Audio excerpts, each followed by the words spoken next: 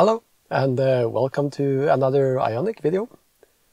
I have a question regarding this car, but first of all, I just saw I've reached 200 subscribers, which is kind of unreal, so that's kind of funny.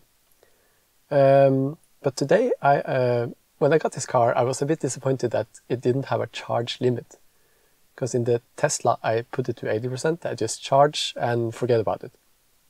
In this one, I didn't want to charge it to 100%, or I don't want to charge it to 100%, so I've been timing it, and I've been maintaining a state of charge between 60 and 80% because we don't drive that long with this car, usually. But I wonder, there are so many other people, they just charge it to 100%. Is this okay? And can I do it as well? So the issue is that when you have charged it to, if you charge it too much, you will have some chemical reactions inside the battery that does bad stuff, basically. And the two things are bad for a battery, at least that's the worst things for the battery. It's high state of charge and heat. That's why if you have a Leaf in a warm country, it doesn't have any active cooling at all, you might see high degradation. I saw one video on YouTube once with a Leaf, where a Leaf had 30% of the battery remaining when it was fully charged, so yeah. But I've been digging a bit into technical specs and whatnot. So this car, officially it's rated for 28 kWh, the battery size. I see when I charged it fully, I'm charging it right now, it's not fully charged yet, but I suspect it will be fully charged any moment. It says BMS percent 95%, so I think that means that the car has reserve, because then the car itself says the battery is 100%, but when you look into the parameters, the BMS says 95%. So 95% of 28 kWh is 26.6 kWh. So okay, that's fine. You have 5% buffer. I've also heard someone say that you have a bottom 3% buffer, which means it would be 25.76 kWh that you can actually use. So I'm going to test that. I'm charging it to 100% now. I'm going to drive it as low as possible and see what can IONIQ say I have used, how much battery I have used, and to see that. But here comes the technical part.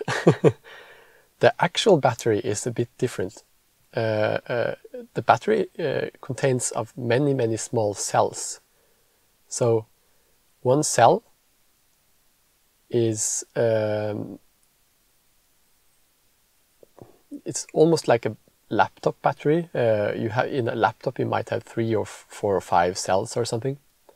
In this car, the cell is rated for a maximum voltage of 4.3 volts, a minimum voltage of 2.5 volts, but then you have a dead battery. I don't think you can charge it up again if it goes down to 2.5 volts per cell.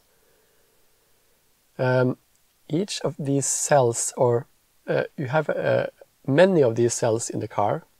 You have 96 cells connected in serial. So one connects to from the minus to the plus to the other, from the minus to the plus to the next. Then you can take 96 times. Yes, another thing is that each cell has a certain voltage. So the nominal voltage for this is 3.75 volts. As I said, the maximum was 4.3. So if you take a serial connection, you need to multiply the voltage by the number of cells you have in series. That means that the nominal voltage for this car is 360 volts, the maximum is 412, then the battery is completely full, and the minimum is 240. Then you have a dead battery, basically. Oh, it just stopped. So if you calculate a bit, I looked into the specs. Each cell has 43 amp hours, which means you take the nominal voltage 3.75 times the amp hours and you get 161.25 watt-hours per cell. In addition, this car has 2 of these 96 packs connected in parallel. So you don't increase the voltage, but you increase the capacity and the amperage. That means that if you take the 96 times 161.25, multiply it by 96, you get a bit over 15 kilowatt hours. I need to get it's about 15.5 kilowatt hours. Then you need to multiply that by 2 again, and you get 30.96 kilowatt hours. So, what does this mean? Well, depending on how the state of charge BMS parameter and the buffer works, I have a few different scenarios. So if it's actually 30.96 kilowatt hours, and you charge it to 100% and it has an 8% buffer in addition, then you actually only charge the battery to 83.2%, which shouldn't be a big issue. So that means that you just can't charge it to 100% and you have a normal degradation. If you don't have the bottom buffer, then you have charged it to about 86% if you only have a 5% buffer. So the plan is to drive the car empty and see how much I get out of it. There is some loss, of course, so it won't be 100% accurate. Probably won't be enough to see if I have a bottom 3% or not. But if I have a bottom 3%, it will be a maximum of 25.76 kilowatt hours I get out. If I don't do it, it will be a maximum of 26.6. So if I go over 25.76 kilowatt hours or close to it, I could probably assume that it doesn't have the bottom 3%. If I go quite a bit below it, then I should calculate with the 3%. So just finish charging. I'm going to unplug, and then we can look at the parameters a bit to see how they match before I start driving. Right, I have unplugged and I just reset CAN IONIQ. So the car is charged to 100%. It's also full in here. But you can see in CAN IONIQ, the state of charge BMS is 95%. So there is, I think that's of the 28 kilowatt hours. You can see the volts is 396, which is not quite, let's see. Yeah, it's 14 volts under the maximum volt of 412. Let's see individual cells. They are 4.12. The maximum here could be 4.3, so it's not full. But let's see here. Come on. Should be possible to go one more. Yeah, here is something called watt hours out. And that's what we're going to look at. How many watt hours is going out of the car? I think I'm missing. Yeah, here it is. Watt hours out. So let's see how much I can get out of the battery while driving it almost down to zero. Oh, my voice is cracking a bit. Hopefully I'll be able to survive this trip. Yeah, I have my mount here, so I'll be able to fix the camera at least so I don't drive while doing stupid things. Alright, let's go.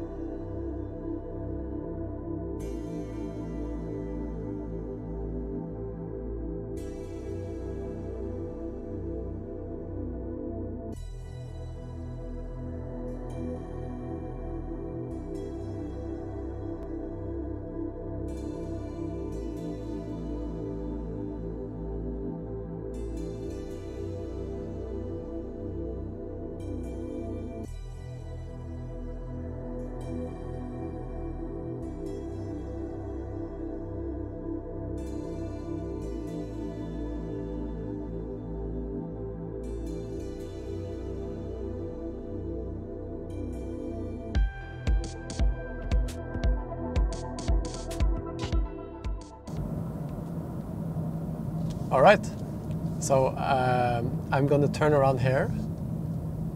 I've gone 76 kilometers. I've been going rather fast, so consumption is 180 watt-hours per kilometer.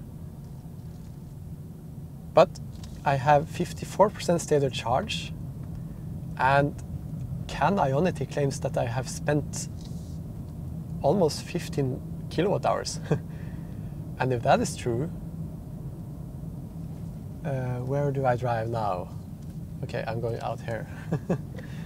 This was a bit confusing intersection.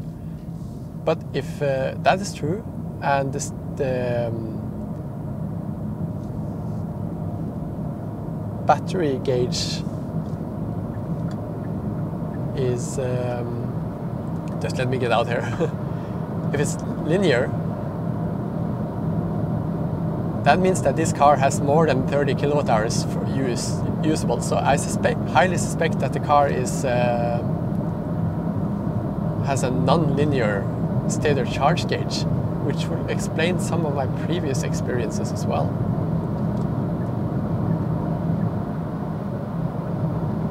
Yeah, it's over 15 kilowatt hours now, I can see. Well,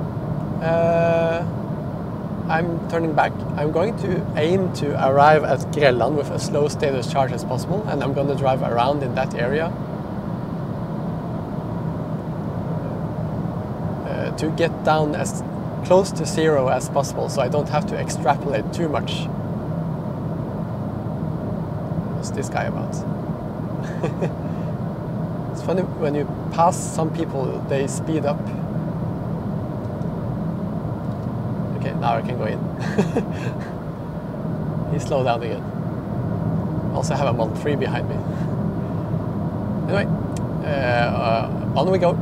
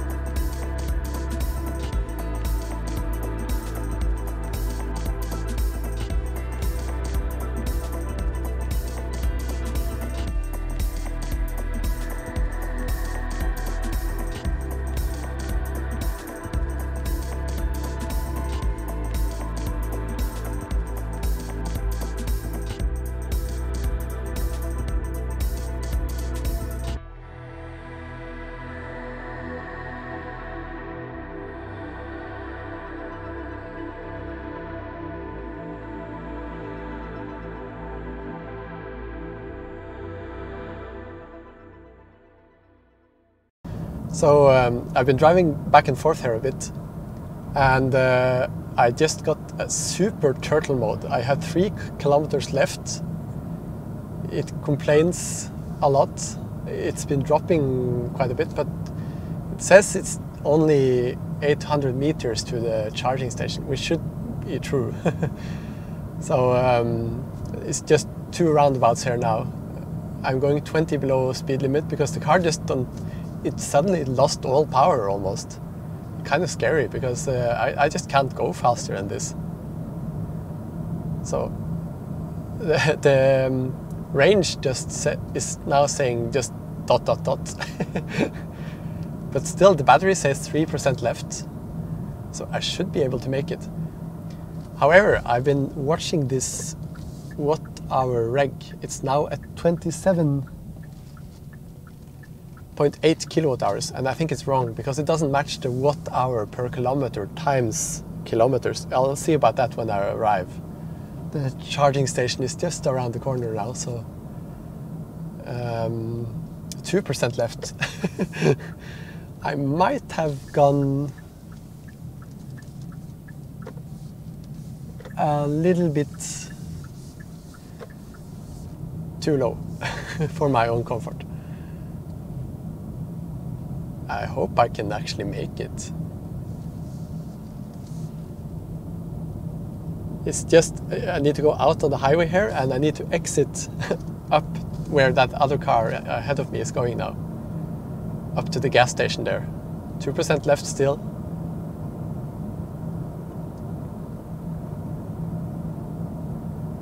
Yeah, I think this is going to be fine.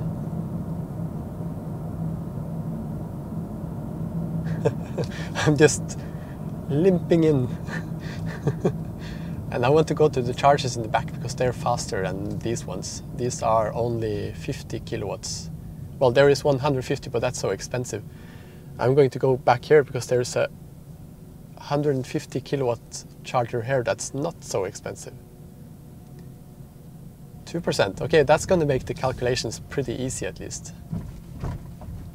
Yeah, let's park. Yeah, so it's getting a bit dark outside, but look at this.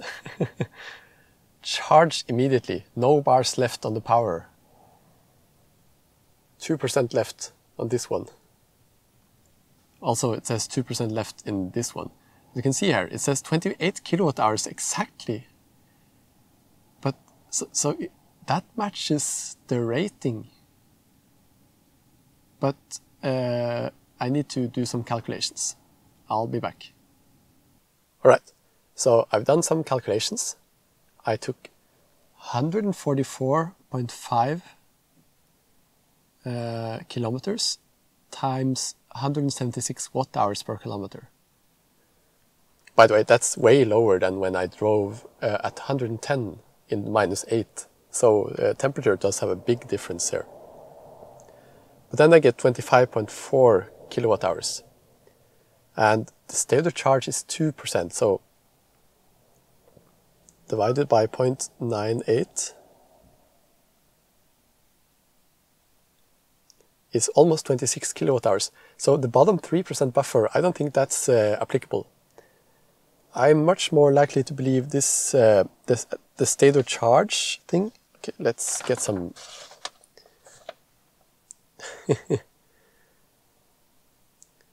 You see all my notes here. I'm much more inclined to believe that the SOC BMS with 95%, it's 26.6 kilowatt hours that is possible to get out. But then I have some loss. And that's not an unreasonable loss.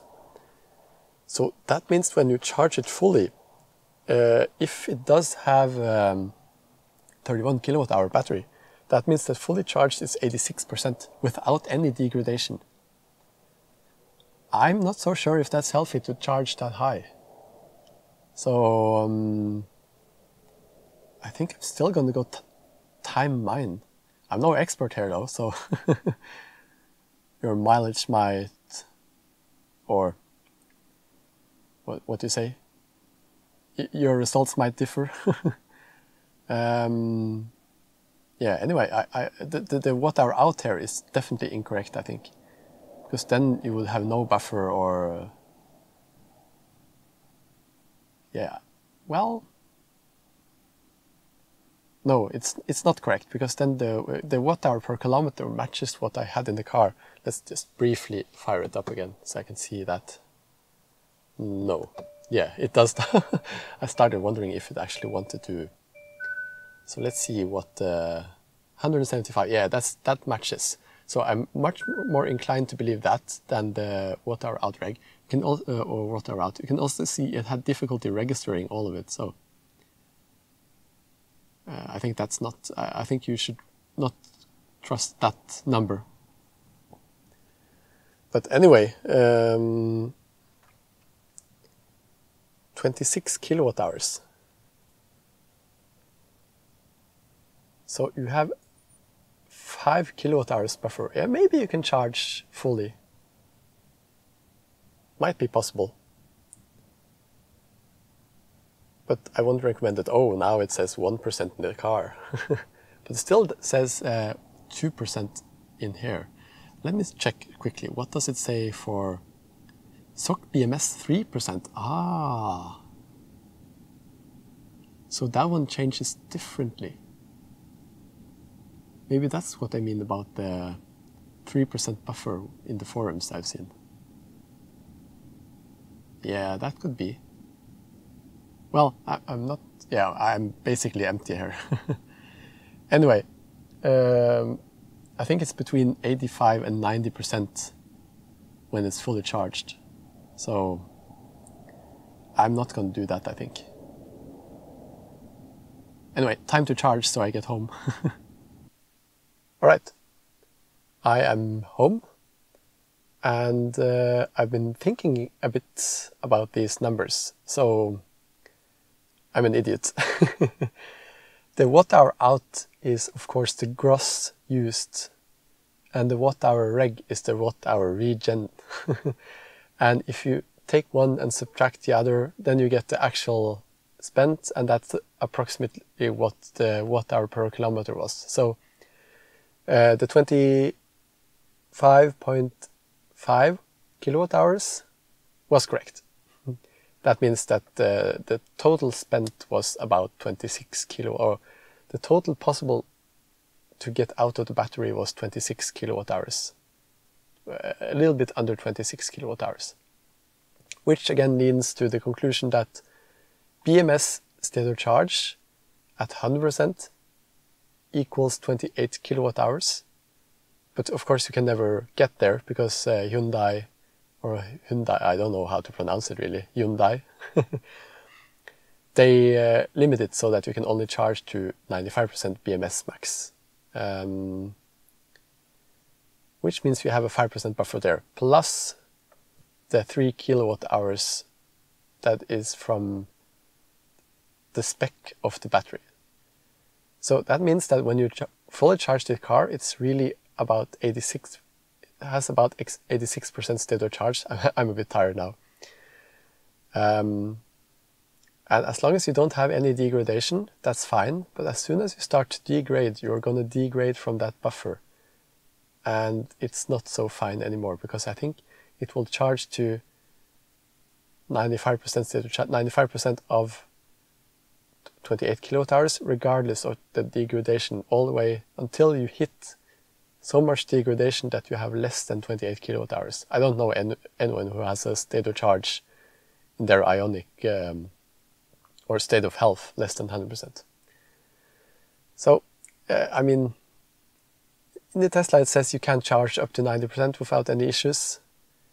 I guess it's fine here, at least when the car is young, like this one is, or not used that much. But I'm still going to use my timer and keep it between 60 and 80%, because that's all I need for the daily use anyway. No need to have too much, and it's not that big of a hassle because I just put the timer on in the car. Anyway, hope this was interesting and informative, or yeah, again, don't take everything I say for gospel. So in any case, that's it, and goodbye.